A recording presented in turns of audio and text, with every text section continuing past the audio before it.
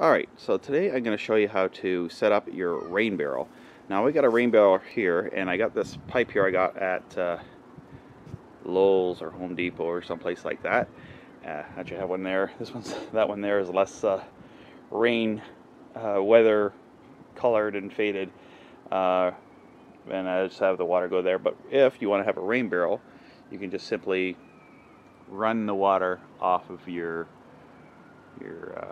east trough and into that. So you just have to, the way I got mine set up here is I have a piece of this drain pipe here, and then just run it in to this, and maybe put some duct tape around that to secure it. This to hold it into place so it doesn't swerve and move around. I just drilled a little screw through it, and then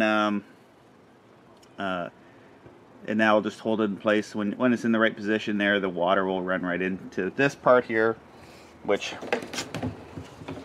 runs down there. It rained once before I've hooked it up, so I got a little bit of water in it. I might just rinse that out. It gets pretty nasty in there.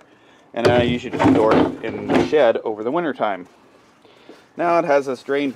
How it works is also when the water gets up to about here. Oh, this thing is starting to crack on me. I have to go get another one of those at the hardware store. It'll probably still work pretty much if it's just there. This plastic just weathers in the rain.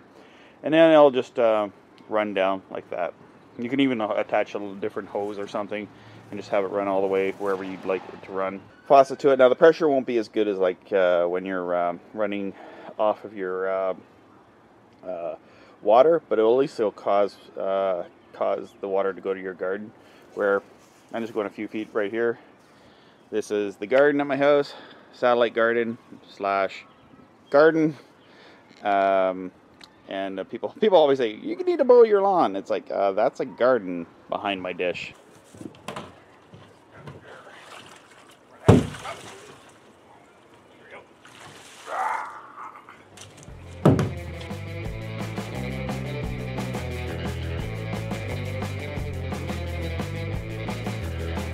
Oh, dopey me.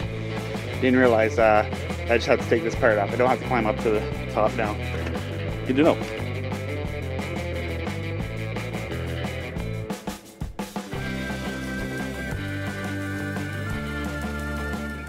Alright, so there it is. Now you want to try to get this so that it's not getting so close to your house, but this is a great way to conserve water and save on water when you collect your rainwater with this barrel. And these tops are amazing because they keep, from mosquitoes and bugs getting inside this mesh net. And I just drilled a little, instead of using duct tape this time, I guess I smartened up and just used a little, stuck a screw through it, secured it so that it won't fall down or come loose, and make it much easier. And didn't need to go up there.